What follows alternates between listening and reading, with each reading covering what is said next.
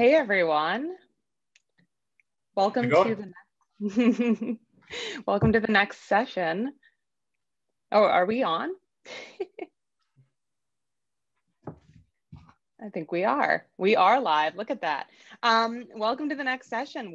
I'm Shanley. I am the technical sales manager from BSG Canada for Western Canada, and this is Matt from Gambrinus Malting. Yep, I'm the commercial manager at Gambrinus Malting. So we're hosting this session, and I'll give a little introduction about BSG Canada. As many of you know, we've been producing and distributing brewing products to Canadian markets since the 1990s with warehouse locations in Delta, Guelph, Ontario, Quebec, and now in Airdrie, Alberta. So we're excited to be sponsoring this session. Matt, do you want to give a quick intro about Gambrinus? Yeah, so we're located up in Armstrong, British Columbia. We're the smallest industrial malt house in North America, and we focus on specialty malts and base malts as well. Awesome. Well, we are really happy to be sponsoring this session together, and we are bringing on Keith, who is going to be doing this session, which we're really excited about. Let me bring up a little bit about Keith. He has quite an extensive background. Keith first tried home brewing during university and still brews at home with his wife. Keith has brewed from 40 hectoliters all the way up to 1,000 hectoliters from the North Atlantic to the South Pacific. He developed craft brews in Canada and New Zealand, as well as working with a plethora of global beers. Keith served the Master Brewers Association in Canada in roles up to president. Keith has represented the MBAA and presented at the MBAA and IBD conferences. Keith loves to challenge people to know better and respect more, those two critical components which are the foundations of our trade, barley and yeast. When it comes to beer, Keith loves pretty much, well, all beer styles. Keith particularly enjoys flavorful beers that show the brewers have fully appreciated their barley malts, and we appreciate that. So help me in welcoming Keith.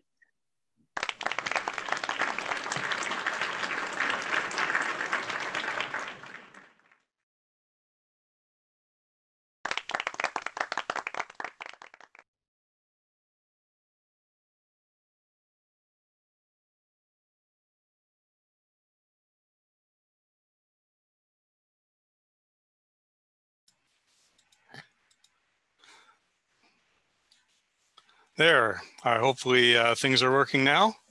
Hopefully it's up and running now. That was a great previous, we can see you and hear you, that's good. It was a great previous talk on sensory, and it's always great to get some insights into sensory, and thanks very much to BSG and Gambrinus to sponsor things today. There will be some question and answer after, and if you can throw your questions into chat, there'll be a moderator to help set this up afterwards. I'm going to just dive right into this thing and start sharing my screen, and hopefully things will go well from there.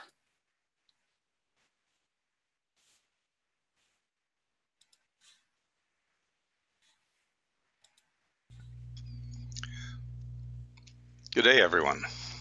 This is certainly not the same as sharing a beer together, but it is great for the sharing of information to proceed. If you give me a couple moments, I think that I can quickly get around to explaining why I titled today's presentation, Knowing the Name of Something. I believe that this quote illustrates an opportunity for all brewers of beers, a positive potential that we all need to promote. Our success depends upon perceptions. To invite people into beer, we brewers should be working hard and working consistently to make people comfortable with enjoying all aspects of beer. We need to be able to communicate clearly and with positivity.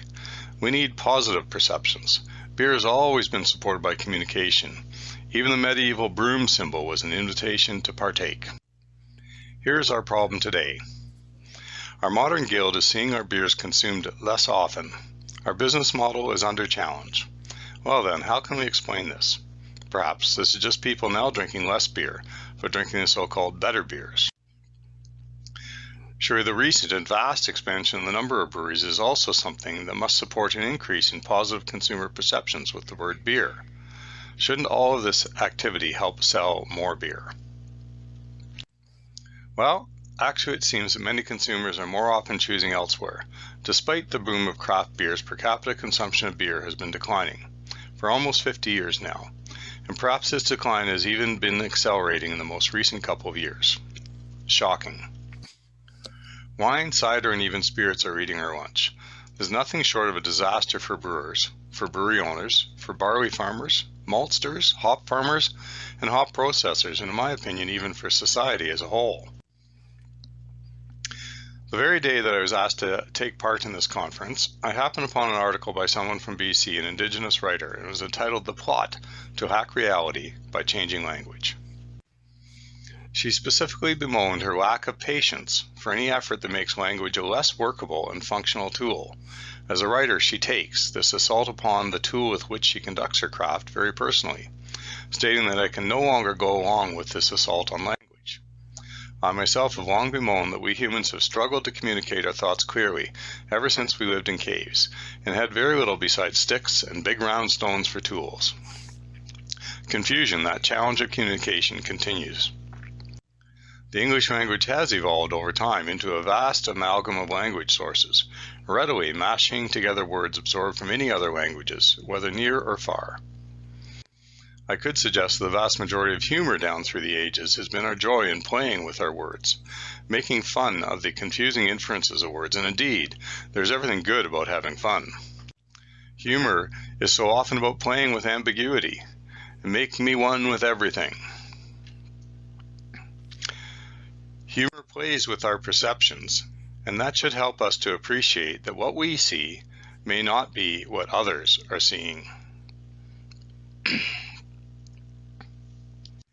The English language has encouraged the many Shakespeares of history to invent new words out of whole cloth, and then taken joy in adopting such precise new idioms. There is indeed a positive aspect about evolution in our language, and not just adopting new words from the Shakespeares of the English language, but often accepting new words as they emerge from the tribal vernaculars of the smallest pockets of English speakers, combining fun with precise meanings, and there is everything good about having fun.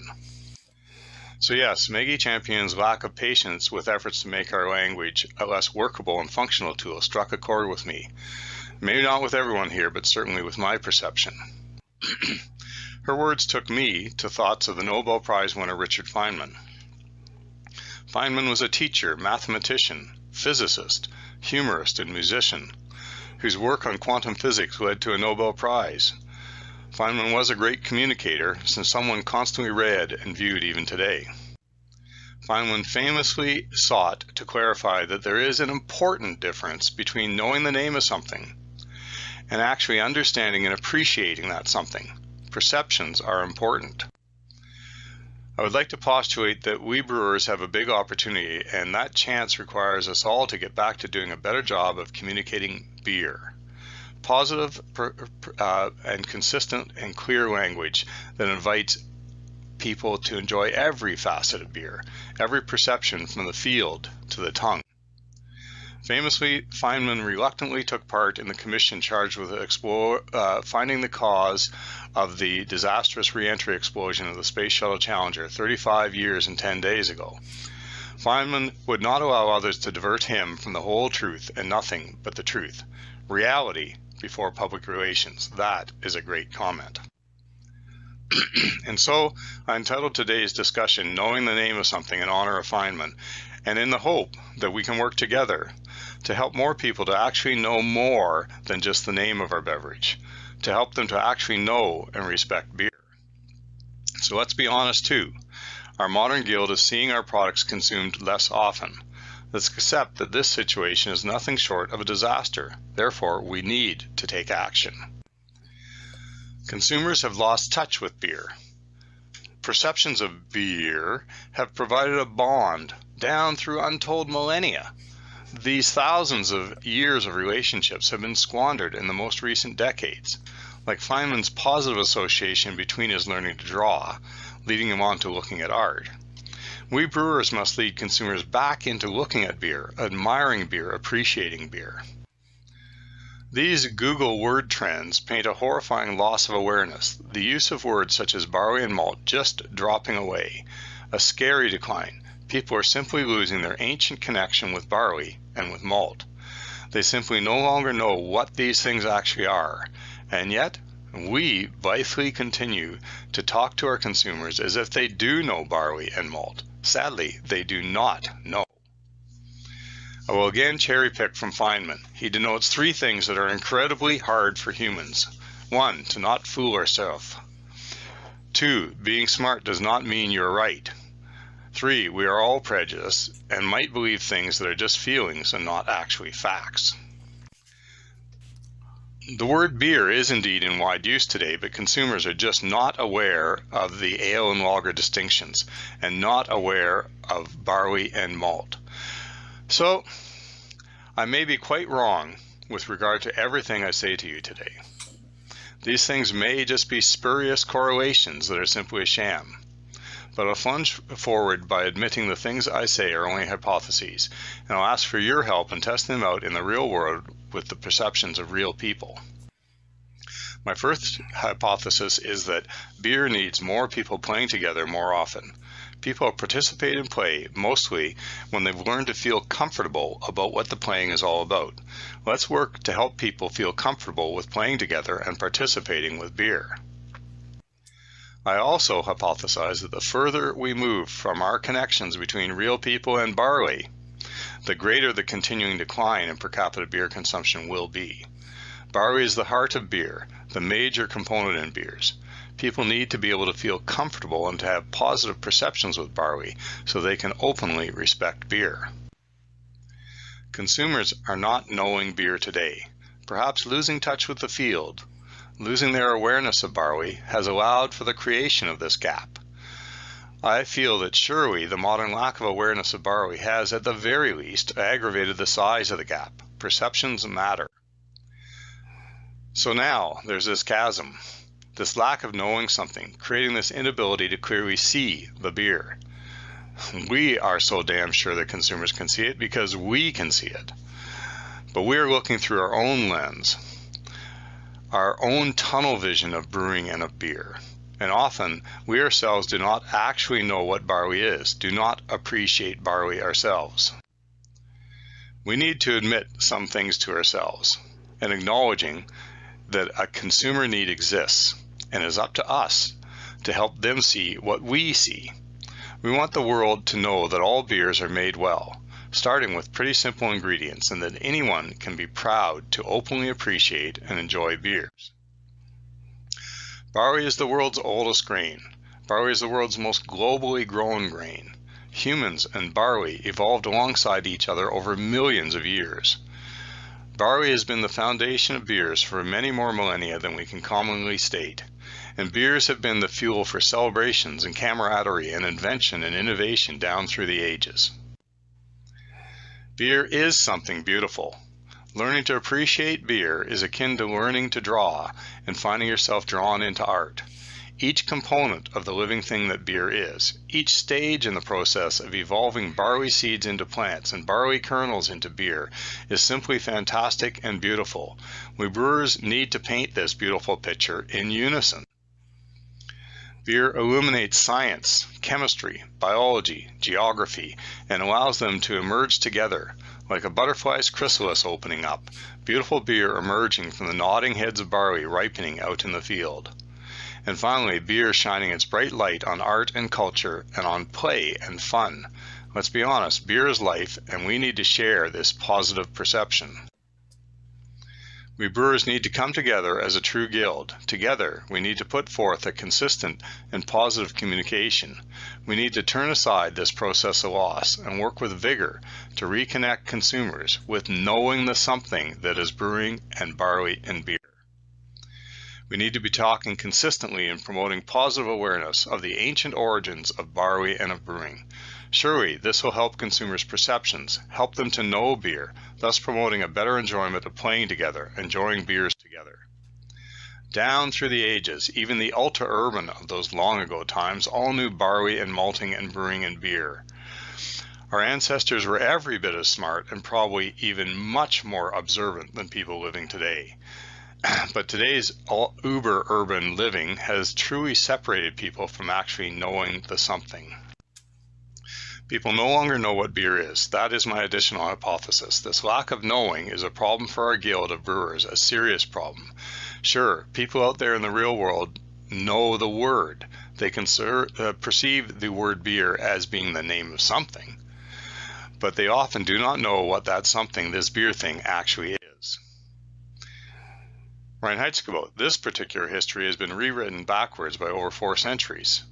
A PhD historian recently noted that the actual origin of this word came forth when a member of the Bavarian parliament coined the term Reinheitsgebot in 1918 during a discussion of the law's application to the new German Weimar Republic. 1918, not 1516. Sam Adams' boss Jim Koch compared the Reinheitsgebot strictures to artistic censorship. But there is actually nothing particularly wrong with the Reinheitsgebot. However, there is something definitely better about knowing the thing, knowing where, why, how it came about, and acknowledging fully what it is actually all about, understanding that something, knowing that something. Innovate comes from the words in and into, and the words new and make new. So innovation is not invention per se, but renewing, restoring, and introducing as new. Matt Ridley recently said, innovation is a direct result of the human habit of exchange. Innovation is the turning of inventions into things of practical, affordable use to people. In other words, perhaps innovation is best perceived as being closer to reinvention, and since the crafting of beers has gone on for more millennia than we can document, it is a good idea to be thinking of the brewing of beers as a process of reinventing and making beers of practical use to people today. In other words, addressing a consumer need in an affordable manner, in a value for money manner. Entertainment value is an integral part of the perceived intrinsic value to consumers of the liquids that we call beer. Knowing the something that beer is, this is an entertainment need today, and I would suggest the consumer does not need to have previously known that they have an actual need for you to provide them with something that virtually instantaneously becomes a need. For example, when the foodstuffs native to the American continents first began to arrive into the old worlds, there was no one in the old worlds that knew that they needed tomatoes and potatoes, capsicum, peppers, and cashews, cocoa and corn, peanuts and sunflowers. The list goes on. Innovation is not invention, but innovation can be very powerful indeed. It can change the world. Innovation, it is something indeed quite appropriate for all brewers to consider, notably in terms of Matt Ridley's practical and affordable use. Biology, rules for naming and classifying things swing up and down, riding the waves. The classifying roller coaster flips between the powerful attraction of classifying a broad range of organisms within a small number of categories and vice versa. The lumping, broad brush approach is attractive to those at the populous center of biology, and lumping is indeed a very useful approach. Lumping has a less tunnel vision approach, and that simplicity works to invite people in. Splitting things into more groups is also a very useful approach. The deeper you delve into the details, specialists see ever more clearly the distinctiveness in those details. Beer classification naming today. Does it really help people to know beers, to happily associate positively with beers in the everyday, when the World Beer Cup now has a healthy part of some 200 beer classes and subclasses? Are these differences too minute for consumers to care about, or are consumers scared away by these multitude of split classes? In contrast, the International Brewing Awards in the UK trace their complex origins back to 1886. These awards have a much more succinct group of beer classes and offer only a small fraction of the awards. Are they too broad brush, lumping beers together that consumers do perceive as different? If consumers do not know the name of something that is barley and beer, how much can they truly know about all of these beer styles? How should the various brewers guilds today consider these questions? The consumer confusion of knowing the name of something while not knowing what that something actually is, this communication confusion continues. To invite people into beer, people have to be comfortable with enjoying all aspects of beer. Brewers need to communicate clearly and with positivity the perception of beer. If we do not succeed in this quest, the likelihood I postulate is a continuing decline in the per capita consumptions of beers. We brewers are perhaps better suited to describe ourselves as yeast farmers. Without yeast, healthy, well cared for yeast, there would be no beer. Zero, none. Yet barley has been so much the frequent and the first choice for brewing of beers. Barley is almost as entirely critical a component as yeast. Our consumer need to know these two things. People no longer know what beer is. That is my third hypothesis. That lack of knowing is a problem for our global guild of brewers, a serious problem. Sure, the people still know of the word beer. They recognize it as the name of something, but they do not clearly know what that something is, this beer thing actually is. And barn, the etymology of another word that everyone uses, has been lost. Even farmers are unable to make the connection today between barn and barley. This common word barn actually means barley house. Our human history was actually once that closely entwined with barley every day.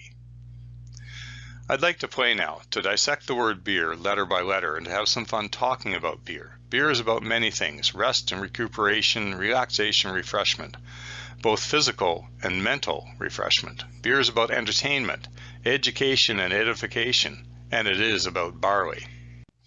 Let's start with R. What's R for? Well, of course, R is for redneck mothers, but R is also for R&R. That's a military slang for rest and recuperation or relaxation, recreation, rehabilitation, all appropriate for beer. Relaxing with the beer. Pour yourself a beer. Take a moment to relax. This may be a short beer break, an acknowledgement that you're taking 15 minutes to relax. Certainly having a beer after working, choosing a beer can clearly be about relaxation. R is for refreshment a beer provides. Question: you know the word refreshment, but what do you think refreshment means? Especially with regard to choosing a beer. What does refreshment mean to you? Water is physically refreshing. How about beer? At a recent MBAA meeting, a Belgian brewer spoke to what a saison is and is not. Saison must be tart and thirst-quenching, as it is served to people sweating in the fields, working to bring in the grain harvest. Saisons must be low alcohol, since you wanted the workers to refresh, rest, and recuperate, but also to get back to work renewed. In fact, the refreshments consumers seek from a beer is quite often more of a mental than a physical refreshment. Corona plays this game perfectly. So you hoist a bottle of Corona while a Canadian blizzard's raging outside and transport yourself mentally to relaxing on a beach. This also means that a Scots strong ale or a Belgian strong ale can be refreshing. Even these strong beer styles may provide the relaxation your consumer mentally needs to refresh. Physical refreshment. What do you think refreshment means? Distilled water is a quick mouth cleanse, but mineral water is a more lasting refreshment. Beer is more isotonic refreshing than water is, and sweeter beer more invigorating than low-calorie beer, and higher alcohol gives you a certain physical boost. So what does physical refreshment mean? Those Belgians harvesting the field use their saison beer to provide mental recuperation and some good physical refreshment to reinvigorate them. So R is for refreshment. Consumers best enjoy beers that they perceive provide them with the broader refreshment of mind as well as that of body. Choosing to enjoy a beer. E is certainly about entertainment. It's hard to clearly remember that here in Canada it was not all that long ago when a tavern would only have a single beer on tap, and having a wide choice was 2 beers. And packaged beer was too expensive in a bar to be, in innovation terms, addressing a consumer need in an affordable manner. Someone from the Soviet bloc of Eastern Europe might still recognize beer as once being closer to a bulk commodity than about entertainment. Beer has been an integral part of human entertainment since beer began to evolve millennia ago. Far back through the mists of time, beers have been perceived as an entertaining part of rituals and a key to communal celebrations. Emerging in 2020, people buying 36 and 48 packs of beer to take home and then not being allowed visitors and normal socializing. Well, this is a direct attack upon millennia of camaraderie that beer has always been a part of. As for dancing to the music, the participation and entertainment of dancing has been something else that's been under attack for a great many centuries. Restricting dancing has long been used to control and limit socializing. Bars and restaurants and brew pubs and camaraderie have all been pummeled with rules, and rules are definitely not entertaining. Fact is, it's going to be a huge challenge going forward for brewers to find new ways for our beers to entertain our consumers. The synergy of entertainment is crucial to beer. But there's more than one E in beer. E needs to be about education today. Education is essential to ensure that beers can entertain our consumers. I really want to stress this point. Beer is not magically and truly entertaining all by itself. So today, whether a tiny nano brewery or the global monolith ABI, the need is always great to put strong efforts into selling our beers as being entertainment. This 2019 research raises a question. How do we expect consumers to respect and reach for beers if they are daily becoming less aware of what the foundations of beers are? Knowing the name of something needs to revolve back to actually knowing that something. Perceptions matter. Fact is, it is going to be a huge new challenge for brewers to entertain our consumers. To be able to entertain our consumers with a product that these very same consumers are not enlightened, experienced, educated about, then our uphill challenge is quite staggering. Education of brewers, who then make efforts to educate consumers, is needed more than ever today. Fact is, it's been long been known that mixed messages confuse consumers, and they unfortunately tend to focus memory on any negative implications. Thus, any negative connotations are also likely to be painted out across the entire industry. Consistent, clear, and especially positive messages are required from brewers today. It is clear that increasingly urbanized consumers have lost their historical connections with beer, and perhaps caused by losing their connections with the ingredients and the processes that have made beer's magic down through the ages: barley, malt, and yeast. But it is also foolish for us to pretend that less urban people are much different in their loss of connections with barley and with beers today. It is my opinion that every brewer needs to take a leaf from the book of wineries and cider makers. We need to start the story of beer back out in the field where beer actually begins. No more narrow and mechanical images of the brewing process. Much more respect for all the living components that go into crafting of beers. All brewers need to invest their own time and effort to enhance their own awareness from the field and forward. Education is increasingly essential to ensure our beers can effectively entertain consumers each and every day. As brewers, we frequently talk about our yeast cultures. However, I'd also like to encourage brewers to think of all the other aspects of our brewing culture and how we entertain consumers. The fields and our barley and hop plants are certainly part of beer culture. And also, our fellow brewers, employees, and consumers are the human culture that is beer. B, well, beer is for barley. True story, craft maltster, multi-generational barley farming family, 2020 in Canada. I don't think I've ever eaten barley. Yikes. So let's get going with reconnecting people with barley. Barley was an everyday relationship around the globe for many millennia. This bond with barley has been lost in 1/2 of one short century. If maltsters and brewers are no longer fully connected with barley, this illustrates the size of the challenge that we face. Beer starts with barley. I'll go off on a tangent for a moment. I do love hops, and have been able to enjoy being at hop harvest in a number of countries. But over many millennia, people enjoyed beers without the participation of hops, similar to people enjoying foods for many millennia without the enjoyment of capsicum peppers. Therefore, I will insist upon placing yeast in priority, or we would all be drinking malted beverages and have no beer at all. But I will also insist that barley is next in priority, both due to the consistent historical role barley has played throughout the ages and due to the roughly 100 times ratio the weight of barley involves. Barley is the world's oldest grain. Barley is the world's most globally grown grain. Barley evolved alongside humans over millions of years. Barley and beer and humans belong together, and barley provides us with food as well as beer. Barley is never focused solely around the brewing of beers. Down through those many long millennia, barley was a crucial part of diet for humans and for our animals, and barley remains one of the most nutritious and the most pleasant to eat grains available. Its recent decline seems to be that barley is perceived as not exotic enough for fickle modern diets. And so we have brewery websites, brewers conferences, brew pubs, and brewers families that offer up recipes and meals with almost anything exotic, but no barley.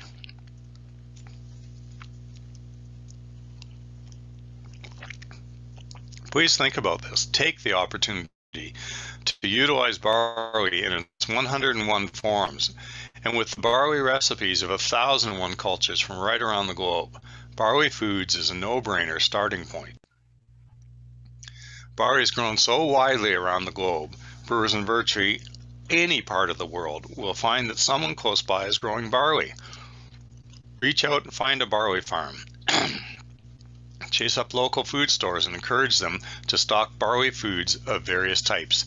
Get to know barley better. Get to relate to barley every day. So beer, by dissecting the word beer letter by letter and having some fun talking about beer can be great stuff. And I hope this is a simple lexicon that can be remembered and acted upon. Knowing beer. This is the opportunity for all brewers of beers, a positive potential that we need to promote. To invite people into beer, we brewers should be working hard and working consistently to make people comfortable with enjoying all aspects of beer. We need to be able to communicate clearly and with positivity. Perceptions matter. Let's be honest once again, the wine industry works closely together, every winemaker doing their part consistently. This includes promulgating positive ways for consumers to feel comfortable with wine. Consumers now clearly perceive that they know what wine actually is. The cider industry also works together. Cider makers all do their part, promulgating positive ways for consumers to feel comfortable with cider. Consumers now clearly perceive that they know what cider actually is, even if the closest they've ever been to an apple orchard has been rushing past at 110 kilometers per hour on the freeway. Education. It needs to be about each of us brewers helping consumers positively associate with every aspect of beers and brewing. The consumer is immediately envisioning the field, the barley, when they hear the word beer. There are qualified people out there who are willing to speak to the overall benefits of drinking beers in judicious quantities, of course. This is another positive potential for education. Entertainment. We need to bring barley back to the forefront of human awareness and respect. If consumers have a positive affiliation with the key ingredients of beer, barley, it's going to be much more plausible for consumers to freely associate with beer, to participate in the enjoyment beer offers. You can perform your own version of research. You can personally investigate how consumers understand barley and malt and beer, even just with your kith and kin and your fellow employees. Knowing the name of something can indeed evolve back towards actually knowing that something. It's become an old statement that people think that milk comes from a supermarket and not from a cow. Consumers have seen and touched grapes and apples, and their perceptions are that they know what grapes, wine, apples, and cider are. But barley has become obscure, invisible, and consumer perception of beer clouded. At one point, every child lived close to the soil and readily appreciated the associations. The fact is that beer is created via an incredible series of living processes: the barley plant in the field, the malting process, the empirical magic of the mashing process, the flair of hop plants, the soul that the yeast provides to the beer. Beer is alive.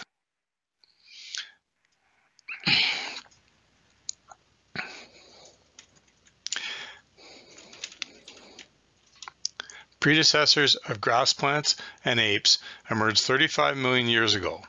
Barley and rye diverged 10 million years back, just as chimpanzees, gorillas, and human prototypes evolved. Modern humans were populating the planet by 200,000 years ago, and Scientific American relates the research documenting human relationships with grains in Southeast Africa well over 100,000 years ago. Barley became the world's earliest grain crop, Barley is the world's most globally grown grain, and humans and barley evolved alongside each other over these millions of years. Barley has been the foundation of beers for many millennia, and the fuel for celebrations and camaraderie and invention and innovation down through the ages.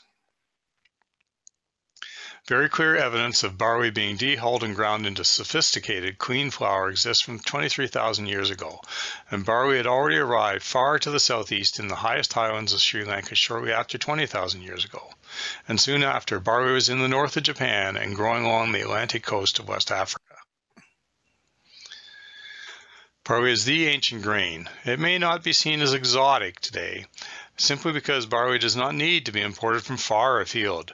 We need to promote the positive features of barley and return barley to the level of awareness and respect it deserves. Perceptions matter. Women knew the brewing of beers, and they became some of the earliest entrepreneurs of brewing, as society first began to emerge out of feudal aristocracies. However, it's true that rapid urbanization and population concentration soon created larger brewing businesses. This era of people first moving away from farm-focused communities began the process of people moving away from barley and farms. Women were quite key players in Canadian brewing throughout these early centuries, and Sarah was certainly a popular name. These women were very aware of the incredible living processes that constitute the brewing of beers, the barley plant in the field, the malting process, the magic of mashing, the flair of hops, the soul that the yeast imparts into the beer. Just knowing the name of something is simply not enough to support a truly enthusiastic connection. People need confidence in their perceptions to make choices. Choices compatriots might not approve of. Beer suffered 50 years of negative connotations, and beer's image has suffered. Barley strode out around the world with humans. Barley became more widely grown than any other crop. Barley's excellence as the foundation of beers has remained unchallenged down through the ages. Barley needs our respect and our endorsement so that we can help people to proudly hold beer and proclaim that they know beer. These perceptions matter, and we need to actively help consumers to once again know beer by knowing barley. The important question is, do you think consumers actually know beer?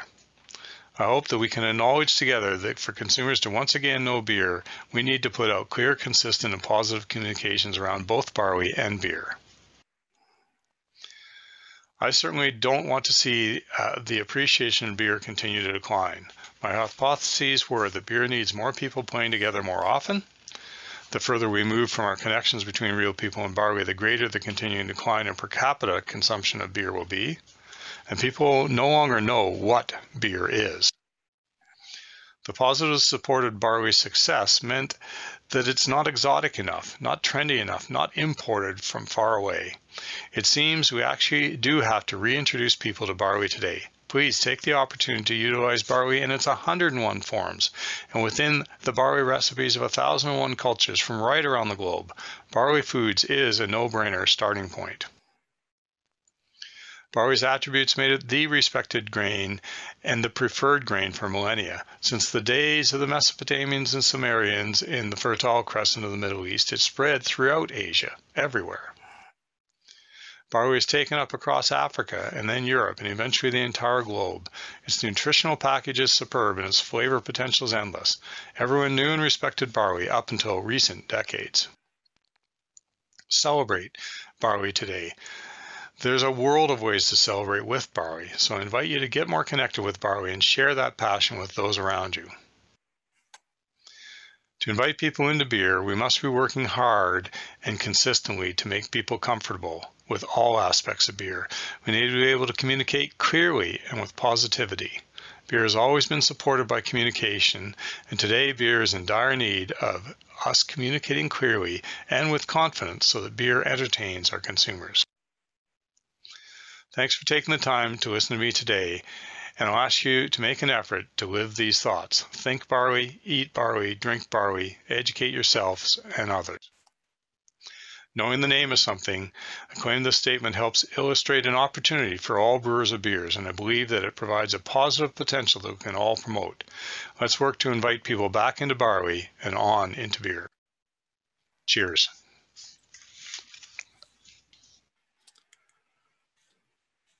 I think I'm back now. Yay. I'm Yeah. back too.